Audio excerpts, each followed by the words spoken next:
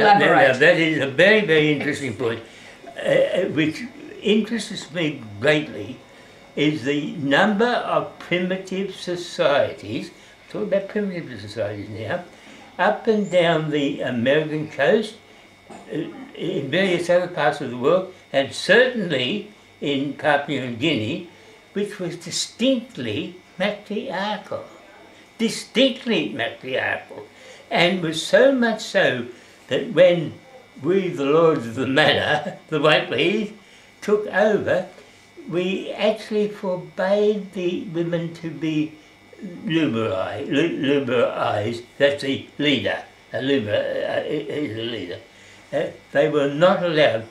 The leader was given a red cap, but no woman was given a red cap.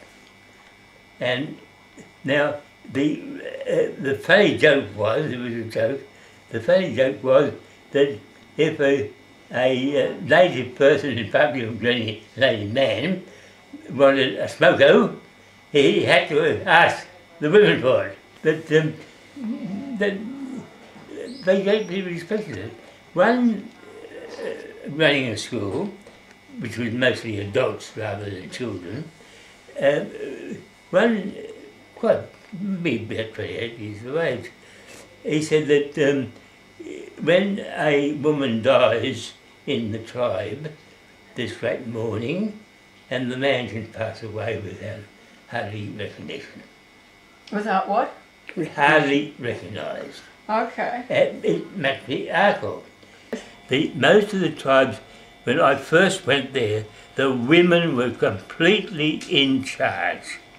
By the time I left, which was 14 years later, it was just the opposite. And that was enforced by legislation. Because the women, when we were having a school meeting, the women would make up their mind, tell the men what to say, and that's how they got their point over. But I thought that was ridiculous. But it was encouraged by the authorities, unfortunately. The Australian authorities? Yeah. But previously, the Germans, see, New Guinea was first popularised by German. It was New Guinea German. And then Papua was mainly British all the time, but they had the same, exactly the same thing. They were paternal or patriarchal. Glenn, did men and women cohabit after marriage in Papua New Guinea? Not particularly, no. But I'm going to qualify it. Every 3 months, they had a sing-sing. It was for everybody. And they cohabitated there completely and utterly and foolishly and every other way. But they remained, for the main part, separate. Yes. Even after marriage? They only did that just during the sing-sing, generally a whole weekend.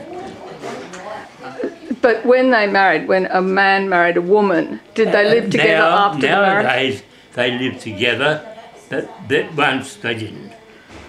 So women had their own land and own villages? They owned their own trees and all sorts of things. We took that from them. And now then we started to build habitations for them, and they were all built on family living together. And that created a violence. Rightly or wrongly, it created a violence. They were not a violent people, but they became violent. What about the population size, the fertility? Did that go up with cohabitation? It did, yes. Yes, badly. In 14 years, did you see that? Yeah, it was very, very obvious. It was very, very obvious. There were 4 regions in Papua New Guinea. One was run by the Catholics. One was run by the Methodist Overseas Mission. administered from England. The other one was the German church, and Seventh-day Adventist was the other one. By the time I left, there were no less than 34 disparaged religions. I found that although you don't agree with everything in their pagan religion, you don't agree with everything, there was one fundamental rule for all their pagan religions, and that was to keep the village together. It was so obvious, and yet the religious people would say, God will forbid this. I thought God would be very pleased about it. What do you think of the Australian government thinking it can teach Pacific Islanders how to limit their population? Absolutely hopeless. They knew it already. They knew it in full. They knew it in full.